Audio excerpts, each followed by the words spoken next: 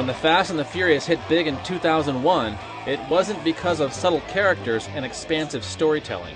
It was because it hit the sport compact subculture at exactly the right moment and exploited the hell out of it. And now it's time for number 4 in the action series. An Inside Line visited the set of The Fast and the Furious, which will hit theaters April 3rd. What we found were cars, crazy stunts, and of course, the ridiculously hot women that love street racers. Oh, and Vin Diesel too, plus plenty of green screen. Enjoy the ride.